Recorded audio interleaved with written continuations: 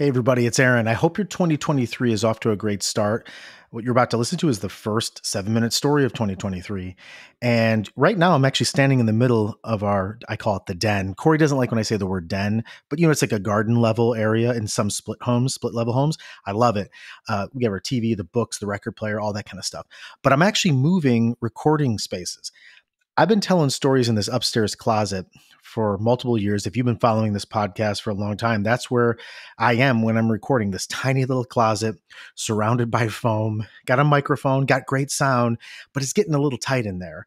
And so with the help of Cori, she's pretty much doing a lot of the planning and all that kind of stuff. She's better at this stuff than I am. We're moving me down to the basement. So I guess to upgrade, I got to go down, and we're going down to the basement, and it's going to be a much bigger space, even better sound for the stories that you hear.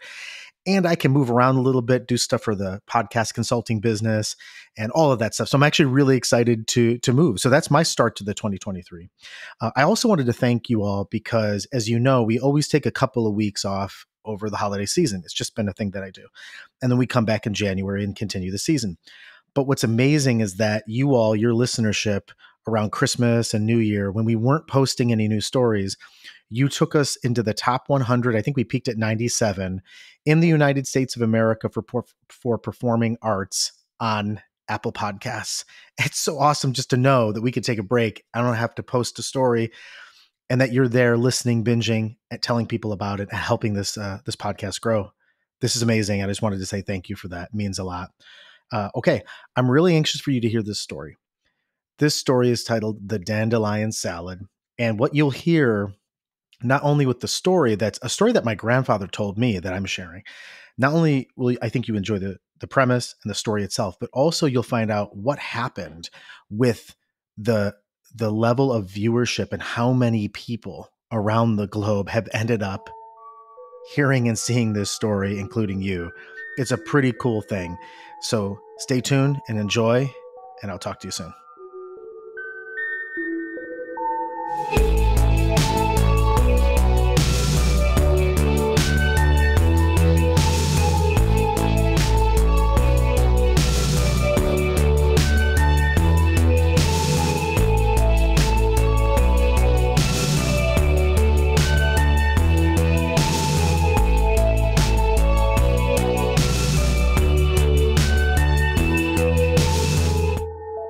My grandfather told a short story that was heard by millions of people around the globe.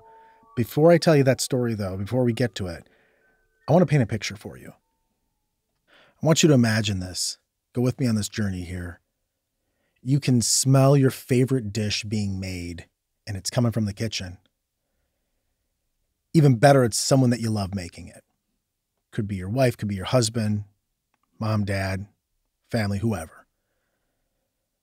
But it's being made, and at first the smell is kind of faint, and you're kind of like, yeah, I can smell something really good. And then you recognize, oh, it's your favorite dish. It's your favorite food, whatever that is to you. Just imagine that first sensation. And then you can hear them kind of moving around in the kitchen. You can hear them banging against the oven and opening the oven, and you hear timers in the fridge with ingredients coming in and out or chopping. Or maybe you hear the crackling of a piece of meat being put into a saute pan, or some vegetables being sauteed. And now you can smell the other aromatics, some garlic, some onion, something in the air. And you're like, man, you start salivating. And you know that this is going to be an amazing dinner. And you can't wait. And then you go up there and it's true. They're like, it's your favorite. And you're like, oh my God, thank you so much. You wash your hands, you sit down, and there's that dish right in front of you. You're so hungry, you dive right in, but you don't want to go too fast because you want to savor every bite. The flavors and the textures interplaying and dancing like a ballet. And you can feel your whole body just sort of accepting this, and you feel nourished. They call it home cooking, but it's real because it's not just that it was cooked at home, it was how it was cooked and who cooked it and their intention in cooking it. And it literally revitalizes you. And that experience in itself, to me, is one of the best experiences you can have being alive. It also is an experience for me that shows the power of food and memory and food and story and how they are so interconnected. I saw this one commercial that's been out, maybe it's because I'm watching a lot of football, but there's one commercial where around the holidays, it was this young guy trying to create this dish that his grandmother created. And when you're watching the commercial, you see his grandmother is helping him along the way. And the reveal at the end is it was her spirit and she wasn't really there, but she was there. And when he serves the dish, even though he kind of haphazardly tried to make it and do his best, he did her proud. And he looked up and there's a picture of her overlooking the entire family and the food he's about to serve. My God, that's what it's about. You know what I'm saying? And I've been thinking about this, and I remember that my grandfather had told me one of the best stories about food that I had ever heard. It was kind of ironic because he told me this story right as we were about to eat a meal. But it was different this time because I had invited him to dinner. I had just got my first job, my first paycheck. I was just really proud and I wanted him to be proud of me. So he went out to dinner with me and it was kind of a cool thing. And it was a fancier restaurant, like more upscale than we were used to. But the waitress comes out and talks about the appetizers and we're both looking and we see this, it's like a wild green salad and it had all these fancy names on it. So I was like, that looks good. Let's get those. And so we wait for a few minutes, waitress comes back with the salads, and my grandfather looks down at his salad, he starts laughing. I was like, what are you laughing at? And he goes, there's dandelions in my salad. I was like, well, yeah, it's like a fancier restaurant, I guess. It's just dandelion salad, Grandpa, enjoy it. He goes, no, it's fine. He just said it reminds me of a memory that I have of growing up in the Depression. And he goes on, he says, my mother would send my sister and I out into the front yard. And we were really poor during this time, couldn't afford really anything. And in our front yard, it was kind of like in quotations, he said there was just a strip of grass. And on that strip of grass was a bunch of dandelions.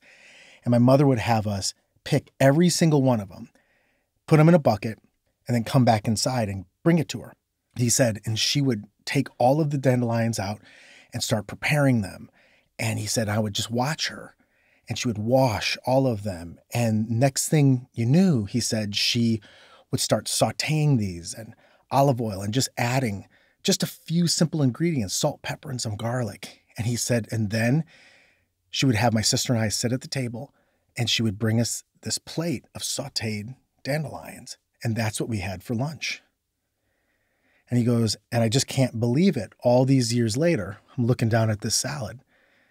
But I'm here at this fancy restaurant with my grandson who's buying me dinner. He kind of got like tears in his eyes. And I was like, whoa. And he said, the other thing that's crazy is I can't believe this salad is $12, he said. He said, no offense. He goes, because I just remember picking this out of the strip of grass in the front of our house. And he goes, and to be honest with you, Aaron, this is very good. He takes a bite. But the way my mother prepared it is just a little bit better. But I appreciate you so much taking me to dinner. That was it. We kind of moved on to the next subject. But there was this moment, right, that happened.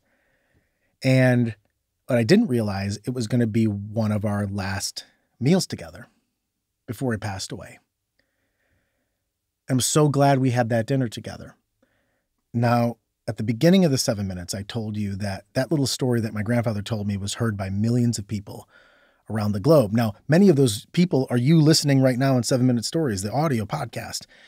But several weeks ago, I did a 1 minute video version of this story I just told you about, the dandelion salad. And if you haven't yet, go to my YouTube channel and subscribe, because that's what I put out every Tuesday is 1 minute video adaptations of the 7 minute stories you listen to every week.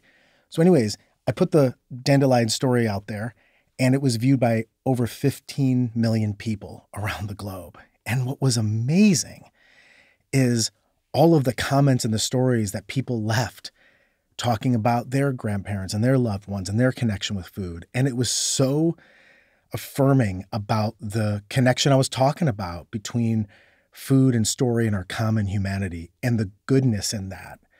It was such a gift that happened. And all I can think about is just how proud my grandfather would be to know that his little story about some dandelions that he picked during the Depression would reach so many people around the globe. I don't think you could ever imagine it. So there you go, Grandpa. Love you.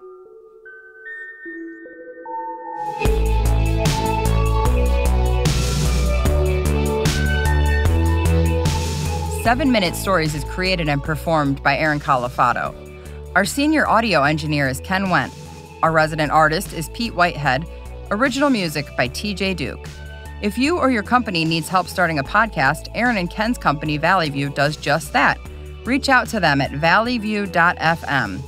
Special thanks to our partners at Evergreen Podcasts, and I'm Cori Birce. Make sure to tune in next week for another story.